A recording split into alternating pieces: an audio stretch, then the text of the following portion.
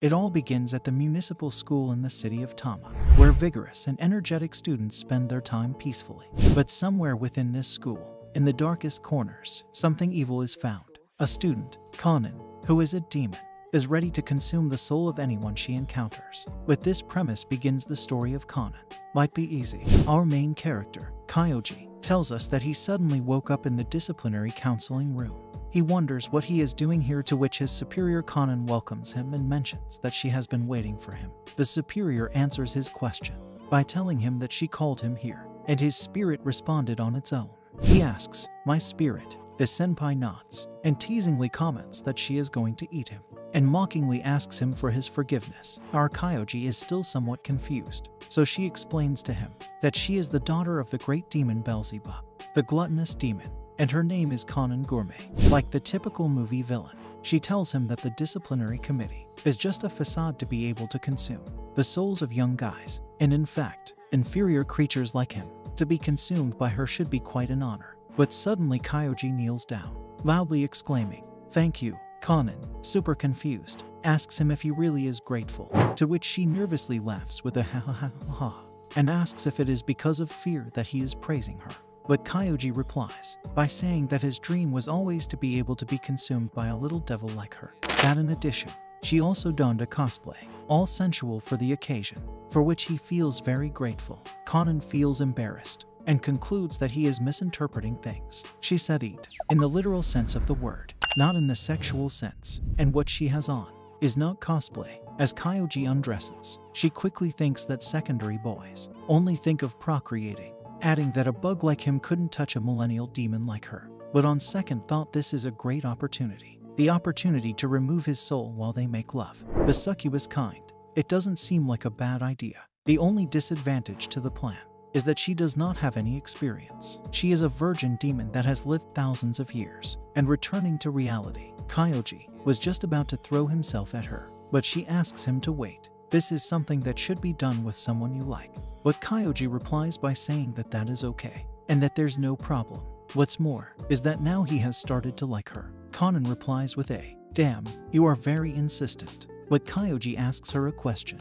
"Did you not call me because you like me, senpai?" In fact, Kanan has just realized that in all those thousands of years, she has not been interested in anybody. The only thing that mattered was the shine each human soul had. But now that she's seen Kyoji up close, she notes that he is definitely her type. Kyoji does not want to waste time and tells her that he likes her very much, but she does not want to, and nervously begins to panic, telling him to please stop and to give her some time. Attempting to think straight, Kanan asks herself if she really wants her first time to be with someone inferior like him. Her, the great demon Kanan. But Kyoji interrupts by saying that it looks like he is bothering her, to which he does not wish to insist and end up hurting Kanan, but adds that she at least do it with her mouth. But Kanan screams no, to which he changes his proposal and asks that she use her hand. But that is also a no from Kanan, who concludes it is too soon, to which he concludes by asking if she would like to start things off as just being a couple. To which Kanan, embarrassed, replies that if it is just that, that is fine. Kyoji internally celebrates, but Kanan realizes that she has just made a mistake. In her mouth, she feels like she has just signed a contract that was a total scam. The next day, we are presented with Kanan. She is a highly respected student.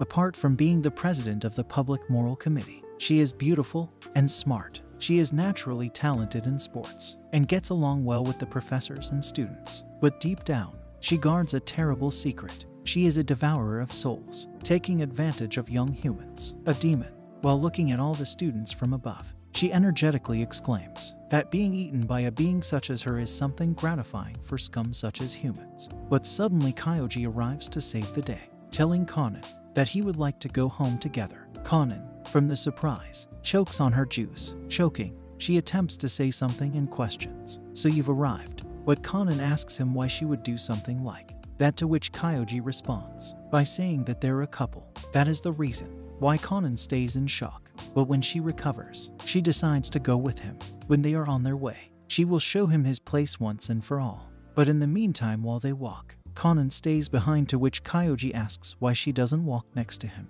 And the truth is she feels embarrassed to do so.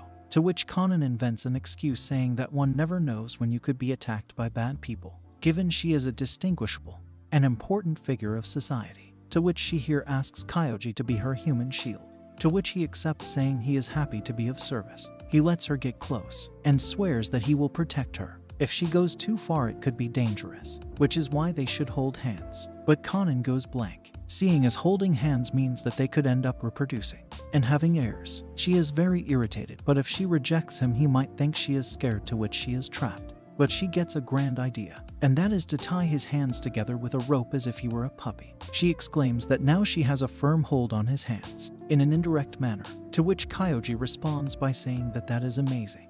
He mentions that she has tied his hands, seeing as she does not wish to wander from him, which means she wishes to subjugate his body and mind letting her love for him escape. Kyoji can hear the whispers of her heart, but Kanan is really confused and affected, seeing as Kyoji does not appear to have the neurons to understand that she just wants to stay away from him and that she despises him.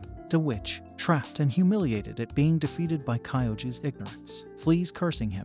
In the middle of their walk, we see that Kanan only insults poor Kyoji. She mentions that she gets nervous in his presence, but she didn't come to our world to do foolish things. She came for the sole objective of eating the most delicious and brilliant spirits. We are shown a brief flashback, which is located in the demon realm. Months ago, Kanan asks her father something. Her father, being in a banquet, gives her a welcome and asks her if she wishes to eat with him. But she mentions that this is the exact problem. Nothing she eats appears to be delicious to her. Her father, now worried, asks if she has been eating well, seeing as if she doesn't, she could get sick. Taking advantage of his words, Kanan tells him she wants to go to the human realm and eat their souls before they are ripe. She knows it will be difficult, but the effort will be worth it. Her father responds and tells her that when he was young he too did all of that, but got in a lot of trouble with the angels. Something Kanan is not new to, seeing as her father has told this story thousands of times. To which she turns to leave after saying goodbye. But before leaving, her father stops her, asking if she has eaten with anyone, accompanied. But she responds with a no, that high-quality food is best eaten alone. To which her father, satisfied with her response, wishes his daughter the best. But as we know, nothing she has planned is turning out well, now that Kyoji is ruining it. But in the least expected moment, we hear Kyoji's voice. He is lying behind Kanan. She asks him where the heck he came from, to which he answers by saying that she has been dragging him for quite some time, seeing as she didn't let go of the rope for a single moment. Kanan did not notice she had been dragging him while being deep in her own thoughts. But the weirdo that is Kyoji tells Kanan that being dragged across the park without saying a single word was his first time having such a stimulating walk. Kanan doesn't know what to say. She is just surprised by Kyoji's optimism, to which Kyoji tells her that being treated like a pet is something he likes. But Kanan angrily tells him not to confuse an accident with one of his weird fetishes. She tries to figure out a way to leave, but Kyoji comments that now that they are here, they should do something together. Kanan only imagines the worst, but in the next scene, we see that Kanan is eating a croquette, or better yet, observing it. Kyoji tells her that he has wanted to eat with her for a very long time. Kanan asks him if she needs to add something to the croquette, but Kyoji tells her that she doesn't need to add anything to it, seeing as it is much better by itself. But Kanan, in turn, responds by saying, isn't adding something to it supposed to make it more delicious? But Kyoji responds by saying no, disappointed by Kanan's tastes, to which she says he has no right to judge her. Taking a breath, Kyoji comments, in a whole scene, how important and sublime the croquettes are without sauce, to which Kanan is left surprised by how talkative he is today and takes note that he is quite funny for being so passionate about the croquettes. She thought that Kyoji was only someone depraved, to which she calls him cute, and without further escape, she decides to try it, and when she does, she realizes how delicious it is. She simply cannot understand why it is so delicious. This food is supposed to be simple and not very refined. But Kyoji comments that the croquette tastes more delicious than usual because he is eating it accompanied by her, to which Kanan recalls her words in the past, noting that eating with someone else makes food taste much better, with which she decides to take another bite.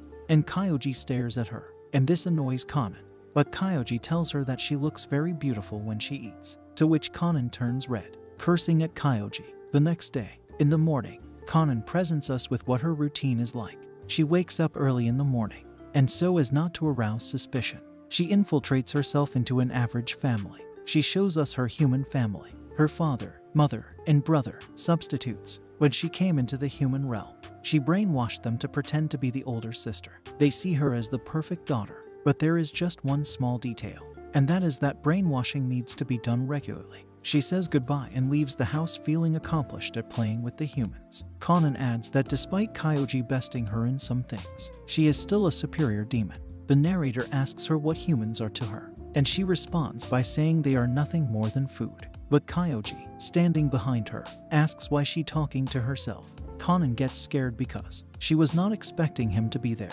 She asks him what he is doing around these parts. In a calm manner, he responds and explains that he has wanted to go to school with her as a couple. Kanan questions, "Couple, stop talking as if you had a social life."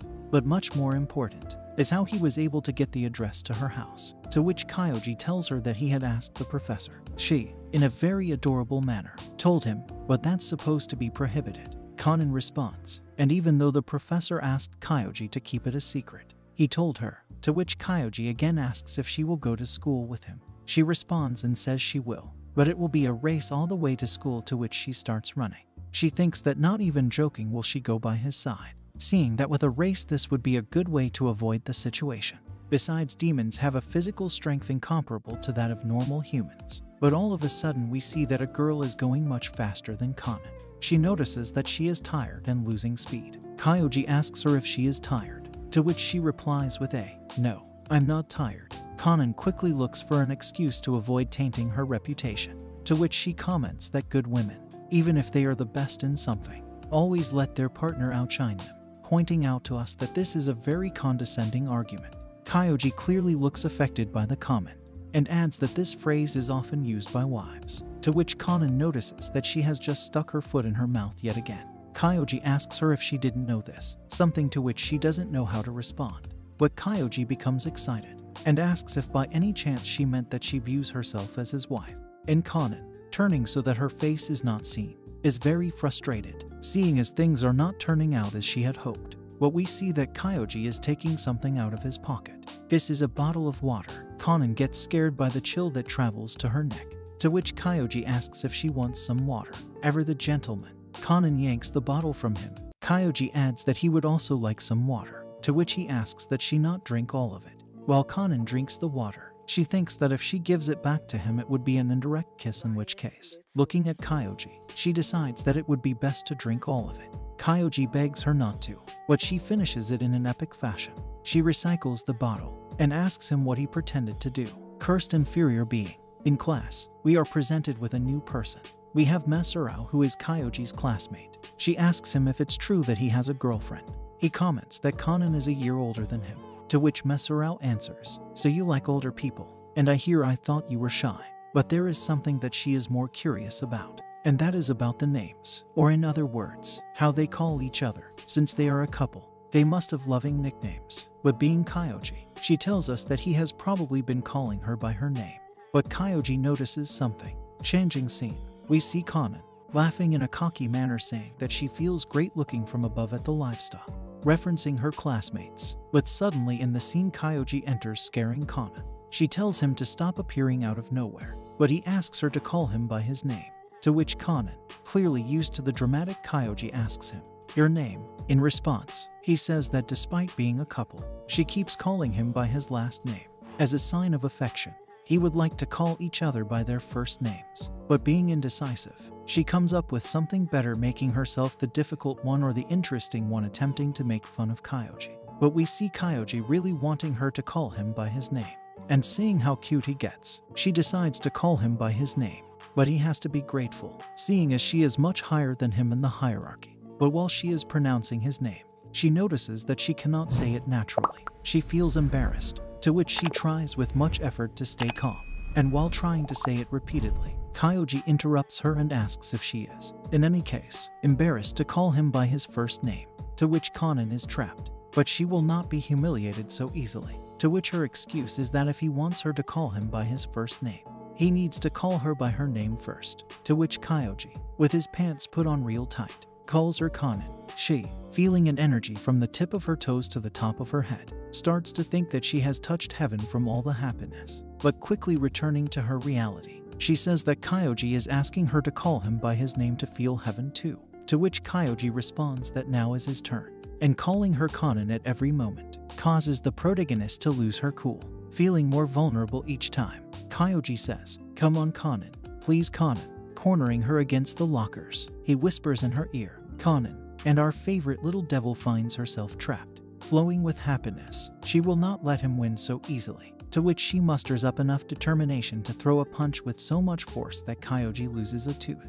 She asks him to at least add the san at the end, and tells him to not think of himself as the bigger shrimp in the aquarium, pronouncing the next words. "I'll see you tomorrow." Kyoji is left in pain, but in shock.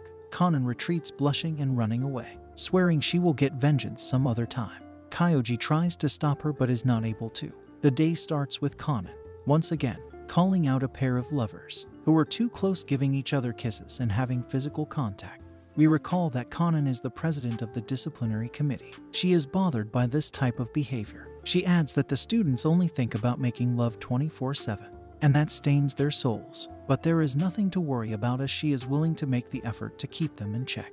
And in that way, their souls will remain pure and she will be able to eat them. But without being aware, Kyoji was behind her and tells her that something seems quite good looking, quite appealing. No, Kanan keeps silent, thinking about why in the world he is so close and wondering since when he has been standing there. As always, she detests him. She can't believe that a human could have made her sign a couple's contract with her, the daughter of the high demon Beelzebub, to which she will once again try to make it clear to him that they are not on the same level.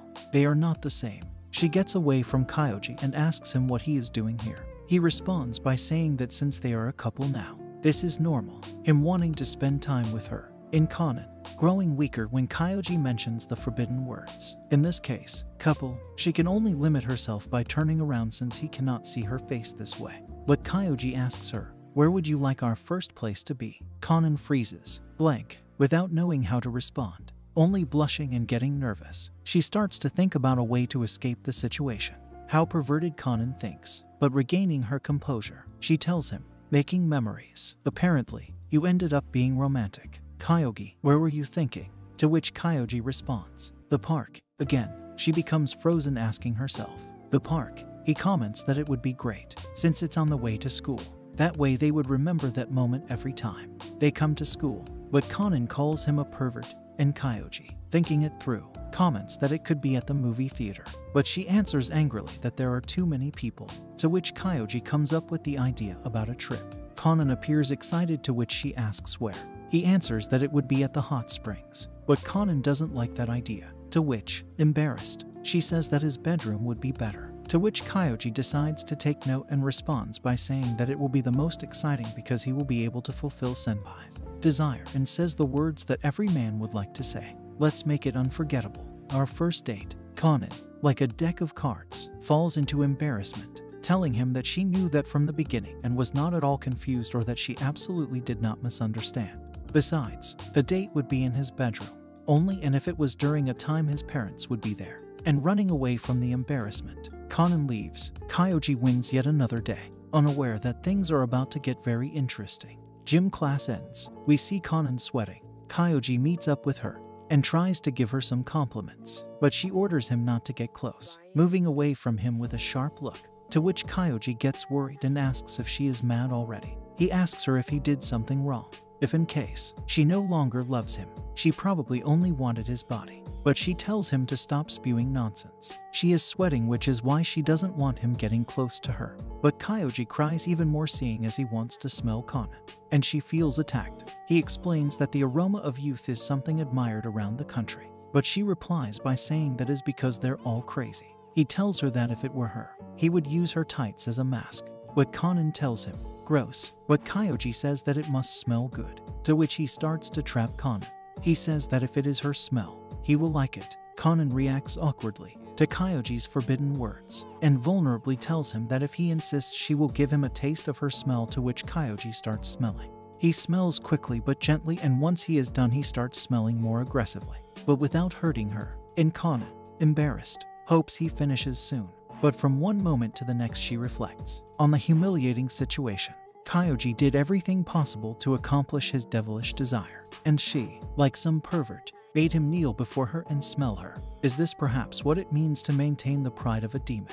but leaving her thoughts behind and coming back to reality. She realizes that Kyoji keeps smelling her. She sees him as if he were a dog so as not to die from embarrassment. And when Kyoji finishes, he tells her that her smell is. But before continuing, Kanan does not want to know what he thinks or has to say about her smell. It's making her embarrassed. But Kyoji without compassion says, "You use attack, right, the detergent." But Kanan tells him that has nothing to do with her smell. But in her carelessness, she drops her towel, to which Kyoji lets her borrow his own so that she can use it. Then Kanan starts to use it, and senses a citrus smell, and wonders if perhaps it is Kyoji's smell. The aroma calms her and she thinks she likes it. But she notices that she is doing the same thing Kyoji did a few moments ago. "I look like a degenerate," Kanan says, but Kyoji curiously asks what his towel smells like, and Kanan, shocked, because he noticed that she was smelling it, thinks about it and yells out that it doesn't smell like anything. The final panel tells us that Kanan buys air fresheners with a citrus smell on the way home. The next chapter starts with a visit to the demon realm, where we can see the demon lord calling a so-called Ami, who presents herself before him. The boss asks her to go to the human realm and see how his daughter is doing. She accepts the petition and tells him she will make sure to take care of Kanan. A few moments later, Ami arrives at the school, presenting herself before Kanan. She was stepping on Kyoji's pride as always. When she becomes aware of Ami's presence, she greets her and asks her what she is doing in the human realm.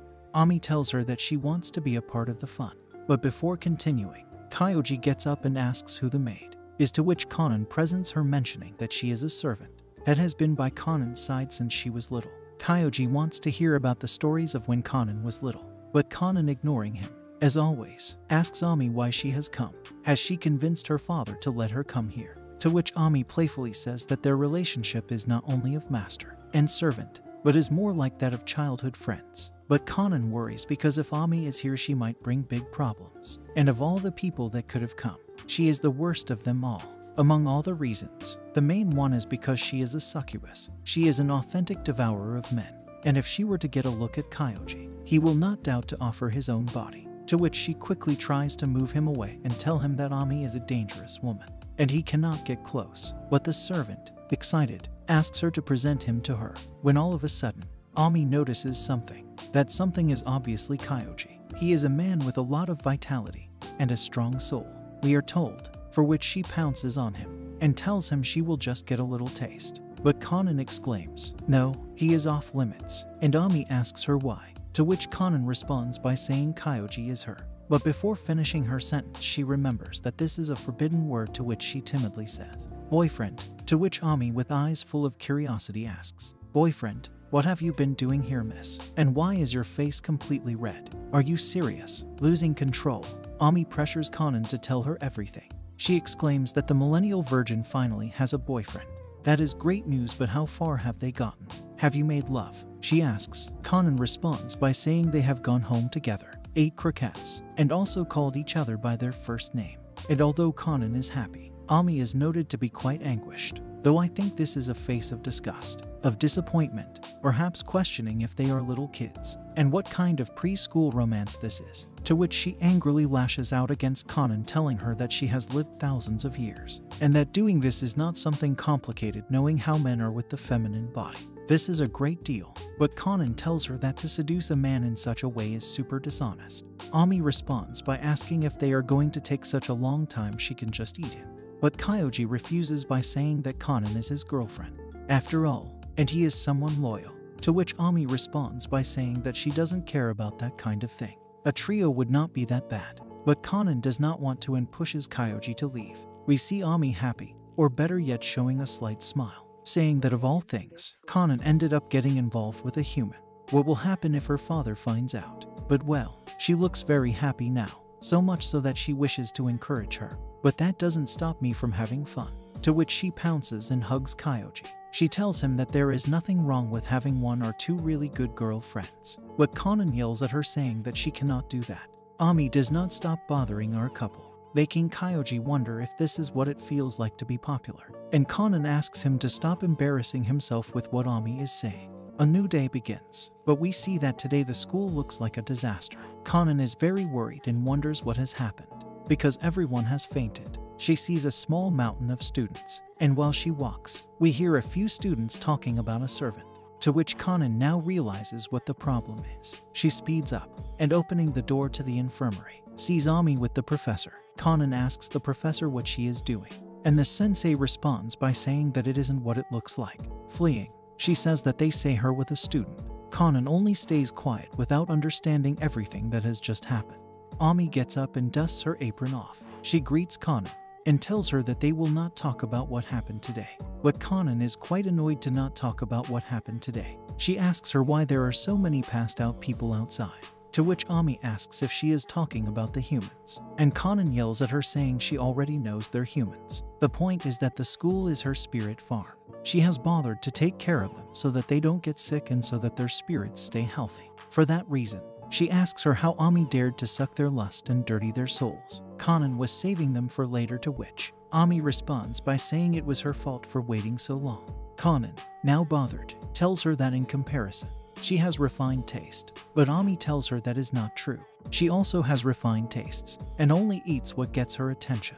To which Kanan responds, seriously? Well, let's see. Is this old guy refined taste? And Ami responds by saying, I like him. This little girl is cute. This fatty, I love him. This delinquent, Brian steals phones. Scum of society. I love that. Ami responds, to which Kanan, now bothered, tells her she likes everything. Ami says they are very attractive. But Kanan asks her if she is still on about that, to which Ami explains, saying that the old man had gotten lost and asked for help. He, in turn, gave her some tea. The little girl was part of a food club and invited her for some cookies. That tasted great. Brian knew a lot about mangas for girls, and the fatty had really smooth skin and a lot of meat to grab onto, which highlights that all humans are attractive. Kanan thinks that she is really surprising. She only sees the good in everyone else. When she was little, she had a weird personality, but she was always popular and got along with everyone. She even feels envy about that.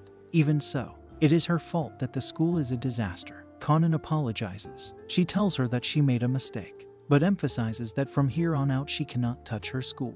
That doesn't include strangers. Ami agrees, but Kanan is still worried and asks her what she thinks about Kyoji. Is he, by any chance, attractive to her? Ami doesn't understand what she means, but when she sees Kanan's face, we see that she is blushing, which by one mocking look tells her that it is a secret. This makes Kanan wonder why she cannot tell her. Kanan's insecurity towards Ami increased. That day, on a regular weekend, we see Ami has uncovered something good. She has seen her master's boyfriend with another woman.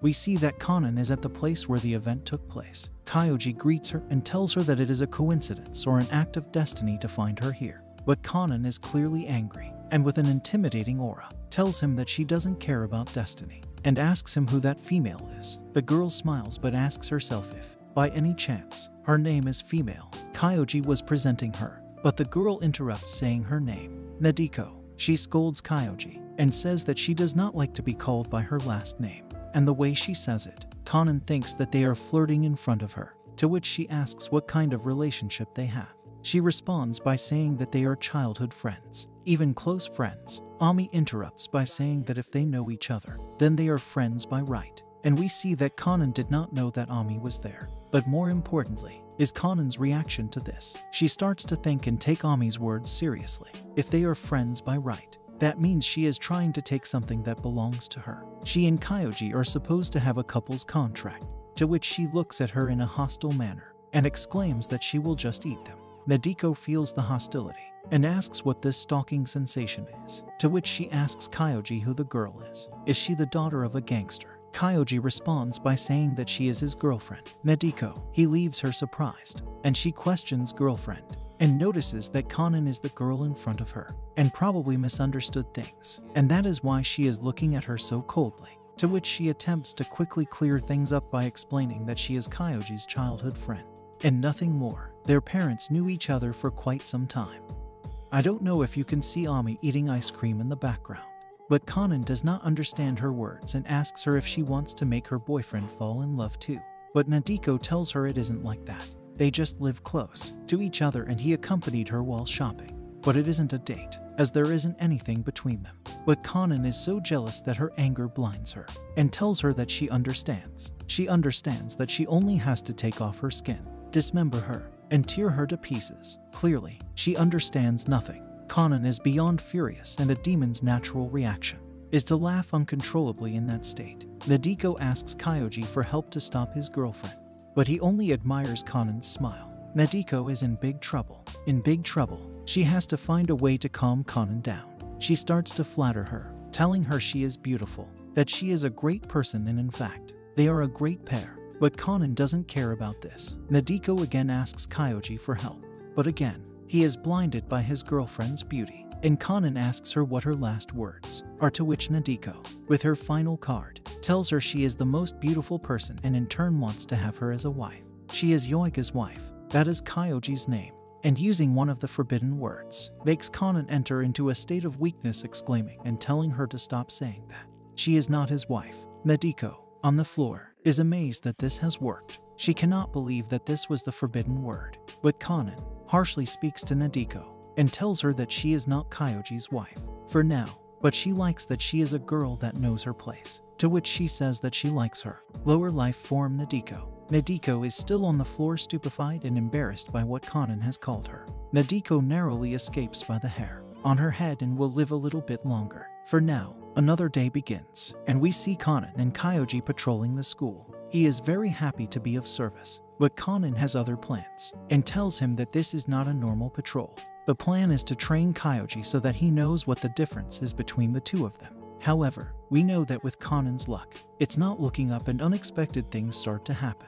A girl trips by his side and Kyoji asks her if she is alright. She is blushing and thanks him. He offers to help in a gentlemanlike fashion, to which he asks where she needs to take her things. We see that the environment starts to get somewhat romantic, and she responds by saying the teacher's lounge. But before things escalate further, Kanan, like the protagonist of this story, separates them. She tells the student, while looking at her from over her shoulder, that they are busy patrolling, so she will have to go alone. Kanan tells us that she hates females who get too close. She emphasizes that it is not only the female cat of Nadeko that likes to eat others' food, but there's no need to misinterpret things. It's not that she's jealous. Of course not. Evidently, this is what you call taking care of the livestock. But we see things get even more interesting.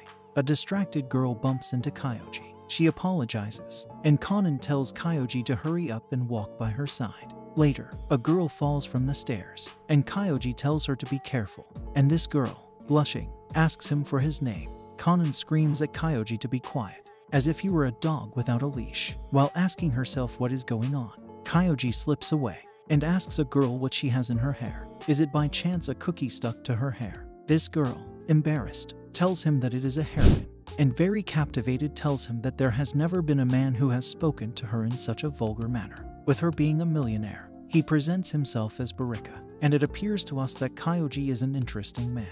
But Kanan screams to not introduce another romantic plot right now. Kanan asks Kyoji if by any chance he is a natural seductor. He doesn't stop seducing women, and she emphasizes once again what he is to her, to which Kyoji interrupts and says he is her boyfriend, making Kanan enter into her weakened phase and start blushing. Reassuring herself, she says, he does remember. She says that that's all right then. She forgives him. Given, she reminds him that she likes him, mentioning once again that the discipline is working. But Kyoji receives a message. He says the text is from Nadeko. Kanan gets mad once again and reads the messages next to Kyoji. Nadeko texts him saying that she made a lot of meat, and what's more, asking if his parents are not home, for which once he gets back home she will bring him some food. Kyoji says he likes meat, but Kanan, about to explode with rage, yells at him, saying that Nadeko is buying him with food. She starts to throw a tantrum and throws her head against his chest as a sign of protest. When she stops, she tells him he has a contract with her, to which he cannot look at anyone else, and asks with kitten eyes if he understands. The silence takes over the hallway, and he tells her she is very pretty when she is jealous. She explodes, seeing as he ignores her question. She clarifies that she is not jealous about anything, but Kyoji caresses her head and tells her that she is so cute, to which Kanan is rendered weak and starts feeling better. It is like magic. She attempts to resist, but she cannot. Her anger can't be appeased with pampering, she mentions, but despite the internal battle, she is rendered submissive before Kyoji's members on the outside.